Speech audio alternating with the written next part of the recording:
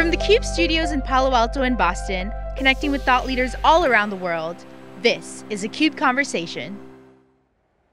Hey, welcome back everybody. Jeff Frick here with theCUBE. We're in our Palo Alto studios today, having ongoing conversations about diversity and really adding more women and also people of color into the corporate environment. And we're really excited to have somebody who's an expert in the field joining us for the first time from the East Coast. She's Beth Stewart, founder and CEO of Trewstar.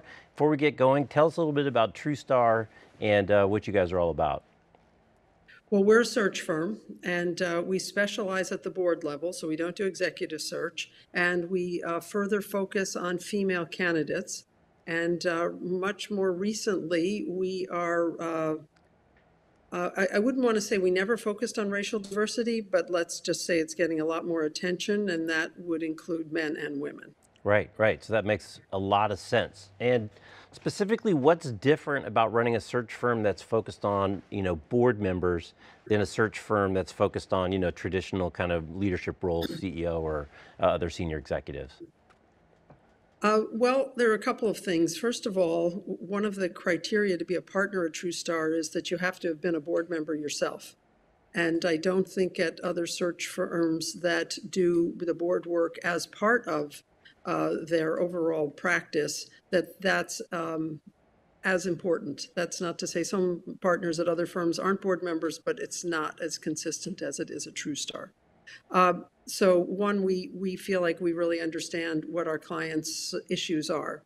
A second thing that differentiates us is that we spend really all day, every day, thinking about and sourcing and meeting with and getting referrals from people about diversity candidates. So I think other firms are focused on people that they can place into leadership positions, which aren't necessarily people who are or have been or could be a board member.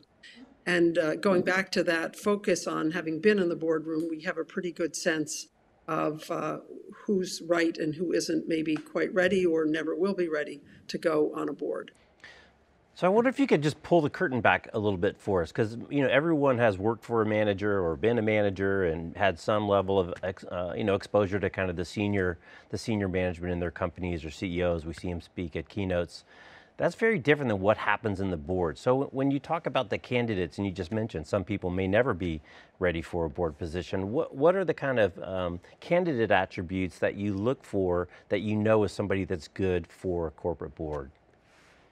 Well, so first it has to start with the skill set that the company has requested based on their analysis, and sometimes we help with this, but their analysis of where there is a gap in the skills on the board. And there are a lot of different people that might fit that skill. Let's just take the audit chair because it's such an obvious one. There are many, many people who can chair an audit committee. But what we also are going to look for is somebody who you'd like to have dinner with or lunch with. Now, I realize when we're in COVID times, everybody's not doing that, but assuming things return to some level of normalcy, you want to have people who are personable, who are easy to get along with, who aren't going to talk too much, who aren't going to talk over each other, and who are skilled at the top of their game, if you will. So for people who might be audit chairs, we're looking for either a CFO or a retired audit partner. And in that case, we might be looking for audit partners who have had leadership positions in their firms. That's just an indication of their sort of level of outstandingness. Right. And when you look for a CFO, you might say, is this a CFO who came up through an investment banking or treasurer background, and is it a CFO who came up through an accounting background? I mean, all these depend on the situation, but those are the kinds of considerations for us. Right. Now, one of the things that came up in doing a little research for this interview is you talked about crafting modern dynamic boards. And I think probably a lot of people's perception is that boards just don't turn over that often. And I think even you've said in some of your literature, right, that the problem is not really a supply side problem, it's a demand side problem. So I wonder if you can share some insight as to, kind of what is happening with boards in terms of turnovers and making seats available for new people, whether that be women or women of color or whomever. And is that changing over time, are you seeing a dynamic start to change where you're starting to get more fresh blood into corporate boards, where before that was probably a pretty glacial paced activity, I would imagine? I wouldn't want you to think that that anybody's sprinting at this point. We haven't gone from glacial to sprints, but change has happened. And, and so you talked about a dynamic boardroom. If you can imagine the number of people that are on corporate boards that haven't worked since before the iPhone or before the trade wars with China and other places, or before #MeToo, or before COVID, or before dealing with millennials in the workplace. So there are a lot of people that fall in that category that do offer wisdom and stability on a board, but it's really, I believe, incumbent on them to get that sort of new perspectives and literally new information and skills, and have it be a better blend. And you can't do that unless you do create openings. You can always increase the size of the board, but you can't do that unless you take the difficult step of asking some of the longer tenured and older board members to retire. Now, having said that, it's not just an ageist thing. There are often board members that, for instance, on a pre-IPO company, who are venture capitalists. And the venture capitalists may not actually know of the issues of a public board. They know the issues of smaller companies and growing in a private market. And sometimes you get somebody who's in the middle of their career who doesn't have the time to spend because they are in a full-time role. So really what it comes down to is someone appropriately managing the boardroom by saying who's really got the skills and the time and the personality that we need. And what I find most interesting, Jeff, is you can speak to anybody on a board and they know who it is that shouldn't be there anymore. It doesn't require a whole process and bringing in outsiders and doing exhaustive studies. Everybody knows who it is. It's just whether there's somebody who's willing to have those difficult conversations. So it's interesting because you say someone willing to have those difficult conversations, which would imply that there's not kind of a systematic way to make sure that things are refreshed, to make sure that there's some turnover, to make sure that maybe institutionally, everybody knows that there's going to be turns if it's really, kind of a one-off conversation every time. And I think, again, doing some research, you talked about, some really older folks that have been around for a long time, not necessarily because they don't know the qualifications anymore, but it's just time for them to potentially give up that chair. So you're saying that it's not that institutionalized in terms of making sure that this thing is refreshed at some type of frequency? Yes. That's what I'm saying. I mean, I just don't know how to say it any differently, but it doesn't happen consistently. But what is consistently true is the dread with which the senior person on the board, the chair of nominating governance, the chair of the board, maybe it's the CEO, has about having the conversation about asking somebody to not stand for re-election. Right. That's consistent. And systematized. And there are some other sort of old-fashioned ways of, we can't expand the board. Well, expanding the board is, if you've been in a boardroom, it's a trivial issue. Somebody makes a motion and, the board's expanded by one. Right. Or we can't ask somebody to retire because their term's not up. Well, why can't you? You're supposed to be representing the shareholders. If they're not doing as great a job as the next person, having them stay for another 18 months isn't really in the best interest of the shareholders. Right. So I feel like it's a little bit the dirty little secret in corporate boards, this unwillingness of people to either ask somebody to move on or to move on themselves. Well, then there's the whole chairman CEO thing, which I've never quite understood, that how you can be both the chairman of the board as well as the CEO of the company if the board is supposed to be the CEO's boss. But yes. I don't think we're going to solve that problem here today. That's a third rail that I'm not going to get into, and I would suspect that it really varies by person and by situation. Sometimes I'm sure that works just perfectly well, and other times there is a reason to have a separation. Right. Let's shift gears a little bit and talk about some positive news. Again, you had an article that you did, it's been a while now, December 18th, saying that you placed more women in boards the first quarter of Q1 2018, it's an old article, than you had in all 2017, which is kind of Yes. a nice, interesting indicator of trending in the right direction. And as you just mentioned before we turn on the cameras, your phones are lighting up with all the stuff going on with the Black Lives Matter movement. So people do seem to be in a better place than they were. So how do you see it kind of progressing? What are some ways that other people can contribute to help make sure that the momentum is going up and to the right in the correct direction? Sure. Why don't I talk about what I think caused the change? And there's plenty of room for other people to take these actions. Certainly, there has been for many years. There were not-for-profit organizations and academic institutions that wrote about had conferences, et cetera, about the reasons there should be diversity on boards.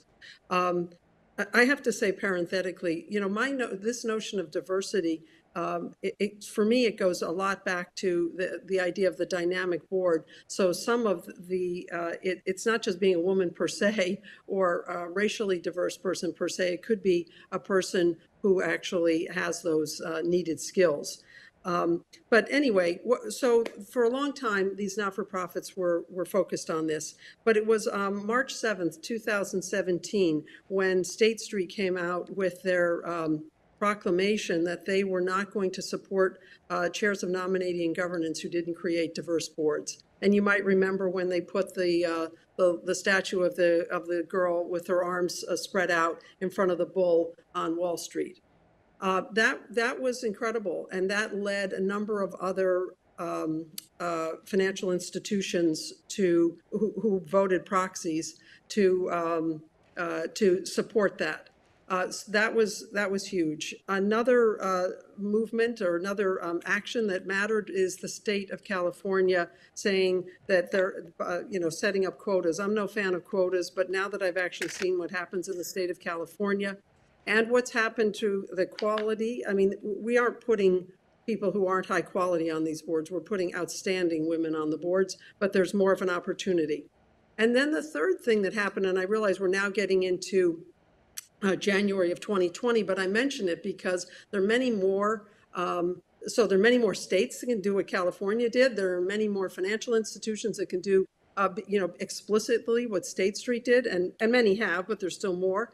And then the last thing happened at Davos in January of 2020, when David Solomon, who's the CEO of Goldman Sachs, said that they will not take any companies public unless this year there's at least one woman on the board, and next year 2 women on the board.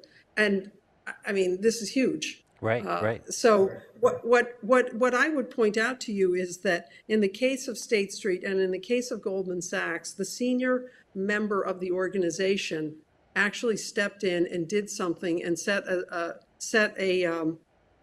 tone and set an expectation and sort of, if you will, created a rule, which is different than saying my head of diversity and inclusion is going to take care of it, or the person head of talent is responsible for this. It really has to come from the top.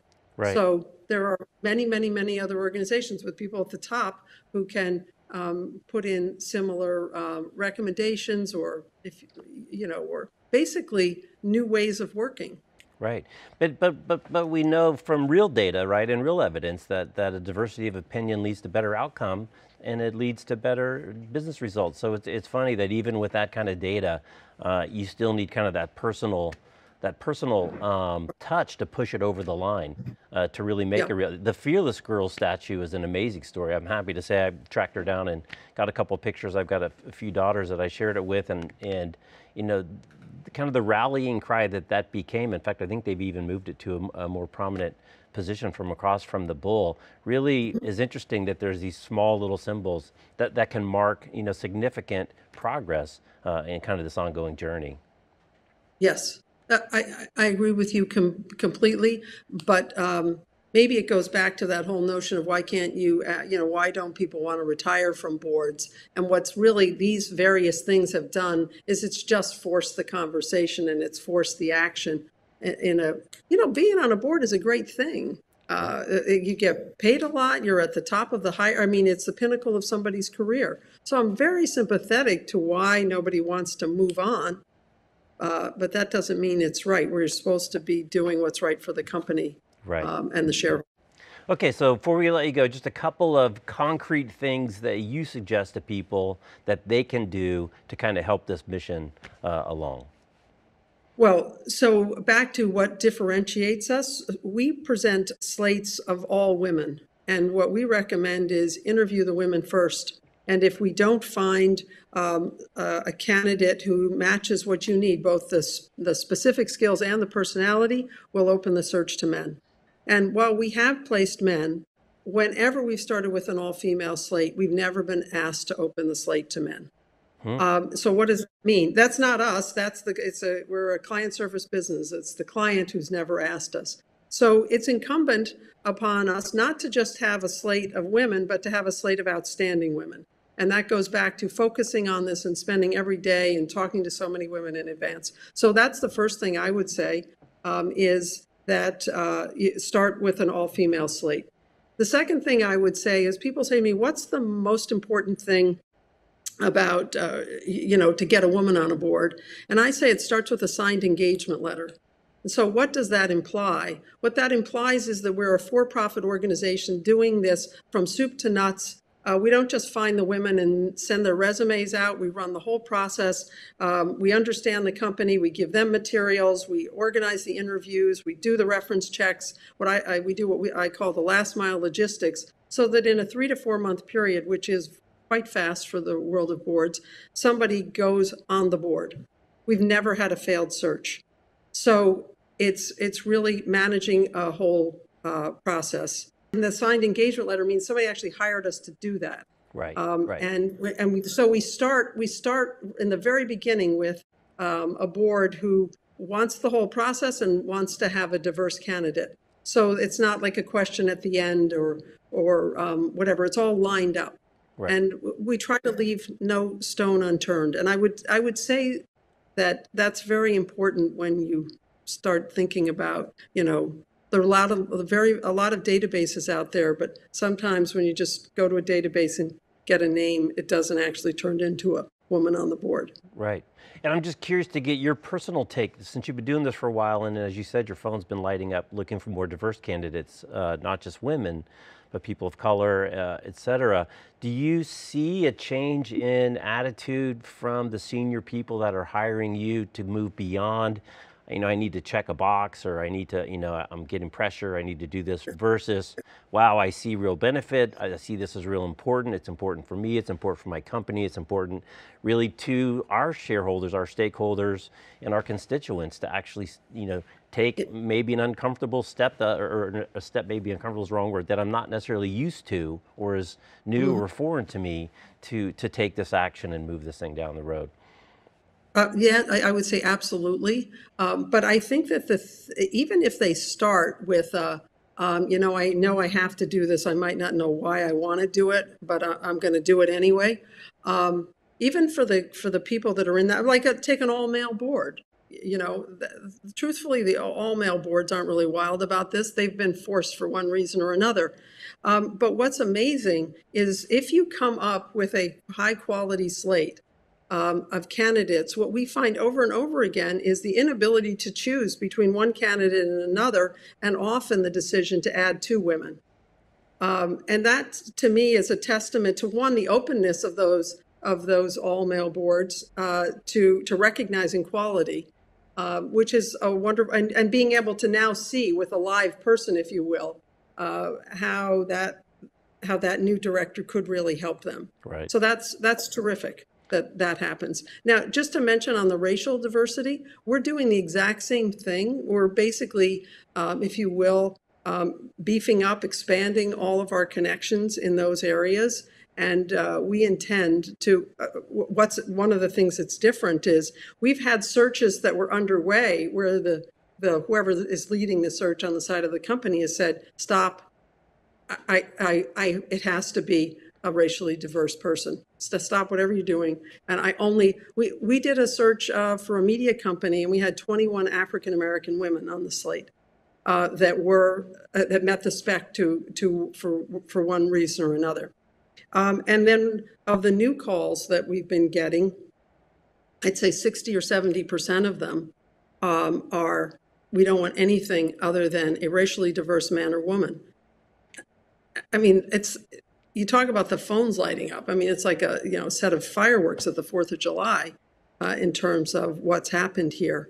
And we're completely behind it.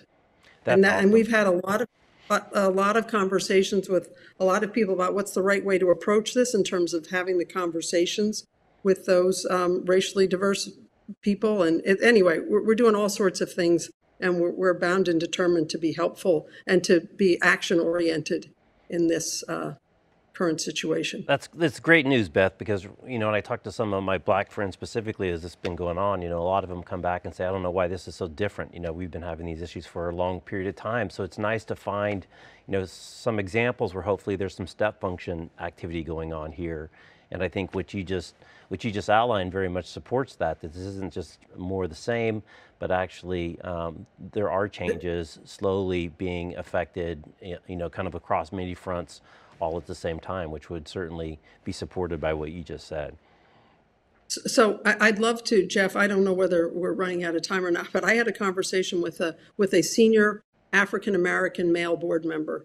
Because he's on the board of a company that's our client. I know how terrific everybody thinks he is. And he chairs audit committees, and he chairs nominating governance committees. And so I asked him about how to handle this. And in any case, one of the things he told me is that he would advise his friends that if anybody was going on a board to figure out the sincerity of the board, he said, because I don't want to go on a board and check the box. I want to go on a board because I'm part of a company trying to make strides in these areas and where I can add value. He said, I would tell them up front that if all you've got is a Black woman in diversity and inclusion, that I don't think you're sincere.